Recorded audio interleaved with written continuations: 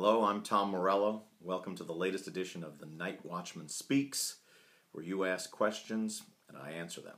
Question number 1 today is as follows. You did a cover of Dylan's Blind Willie McTell for the Amnesty International Benefit CD. Have you worked with Amnesty before? Yeah, I have actually worked with Amnesty International for a number of years. And when I found that they got the rights to the entire Bob Dylan catalog and were doing a benefit CD with a lot of great artists on it, I was very happy to lend my services. My first request was that I get to choose the song Blind Willie McTell, which is my favorite Bob Dylan song, and did a pretty radically reworked version of it. But I'm very pleased to be part of that, and the record actually is done it's like a 4-disc set, so you get all the Bob Dylan covers you probably ever want. But you should definitely check it out. My version of Blind Willie McTell. Blind Willie McTell is not exactly one of the Bob Dylan singles. It was on the Bootleg Series Volume 1, I think. They started officially releasing Dylan bootlegs.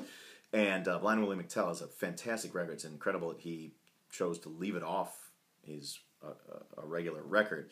But his version is a haunting acoustic guitar and piano sort of tale of desperation, and sort of walks you through the history of racism in America. My version was recorded entirely in a hotel room in Chicago, and I play a left-handed guitar solo on that. And I wanted to do something that was somewhere between Massive Attack and Leonard Cohen. So there you have it, Blind Willie McTell. Question number 2. This year is the 100th anniversary of Woody Guthrie's birth. Are you involved in any celebrations? Yes, I am. I just returned from Germany, where I played a Woody Guthrie Festival and Conference in Berlin, and I'll be performing at the Grammy Museum here in Los Angeles for another Woody celebration. And at every one of my shows, we always play some Woody Guthrie to celebrate. We play it twice as hard here in his 100th, on the 100th anniversary of his birth. Last year, an album called A Note of Hope, which was during the latter years of Woody Guthrie's life. He was unable to play guitar, but he still wrote hundreds and hundreds of pages of lyrics, and the Woody Guthrie Foundation occasionally allows other artists to dip into these lyrics and create original music, like on the Billy Bragg and Wilco Mermaid Avenue, the great Mermaid Avenue records. So A Note of Hope is a record similar to that, where a number of artists, including myself, got a hold of some Woody Guthrie lyrics, redid the music, or created music around those lyrics, and I did a song called "Ease My Revolutionary Mind," which is it's a lyric that is, for me, there are not a whole lot of love songs in the Nightwatchman catalog, but this one is a satirical, political love song about how the only way to ease the protagonist's revolutionary mind is with a revolutionary woman. There you have it. Number 3. I saw you on Jimmy Fallon with Springsteen. It rocked. Wrecking Ball has similarities to the Nightwatchman's Worldwide Rebel songs. What was it like playing on Bruce's album?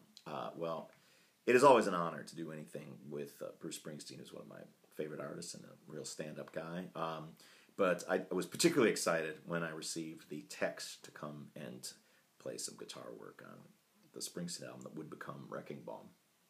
I did one day of work here in Los Angeles, one day of work in New Jersey, and played some guitar solos, some rhythm guitar parts on a number of songs, and some of which made the record. And it's just a real honor to play on the song, the Jack of All Trades and This Depression. I play the solos on those, and a little bit of rhythm guitar on the first single too. So always an honor to rock with Bruce, and of course our musical acquaintance goes back to when Rage Against the Machine covered his song "The Ghost of Tom Joad" back in 1997.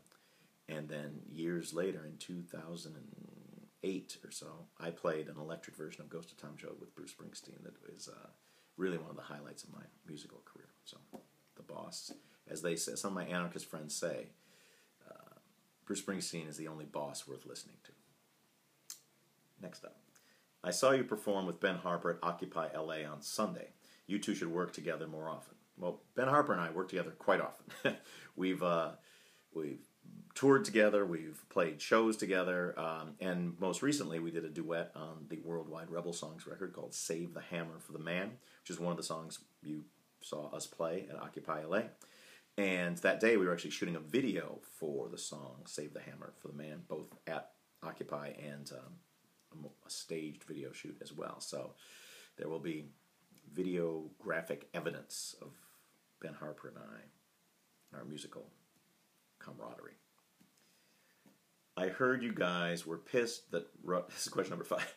I heard you guys were pissed that Rush Limbaugh played your song. What's up with that? Rush rules. Well, I guess the question is, the question you've asked is, what's up with that? First of all, I agree that Rush rules. If you're talking about the band Rush, Geddy Lee, Alex Lifeson, Neil Peart, that band Rush also recently asked Rush Limbaugh to stop using their music on his show. Just to clarify, for those of you who don't know what we're talking about, Rush Limbaugh is a right-wing, neo-fascist, racist, misogynist radio host here in the United States. I was somewhat surprised that he's even still on the air, but apparently he is. And he was playing, as a bumper for his show, played the Rage Against the Machine song, Sleep Now, in the Fire. We were alerted to this fact by fans. I was not tuned into the show that day. And immediately, here's the thing you may not understand. Any radio show has fair use of music. They just have to pay a small stipend to ASCAP and BMI, these companies which collect money for music. But Rush did so without our permission. Now, does a radio station need our permission? No, unless it's used on like a podcast or some sort of syndicated event where they're making money from a thing that they're selling, in which case we're going to sue his ass all the way to Tuesday. I believe he just played it, or his handlers just played it on his show, though, and we sent a sternly worded message and tweets to kindly request that he stop playing the show, stop playing our music on his show. Now, of course, this is it's not so much a First Amendment issue. He could say any racist and misogynist things he wants on his show. The First Amendment protects that, and we can complain about it loudly, like we did, and we'll continue to do so. If he actually, what we decided to do with the amount of money that the Rage will receive from Rush Limbaugh using our song on his show is we're going to donate that money, plus some more money, to a rape and incest support group, because we don't want his dirty money, and we're going to put it to some good. Who's the slut now, Rush Limbaugh? All right, that's it for today. Thank you very much. I'm the Night Watchman. This was the Night Watchman Speaks. You can submit more questions to nightwatchmanmusic.com. I'll be happy to answer them next time. Thank you very much. Adios, people.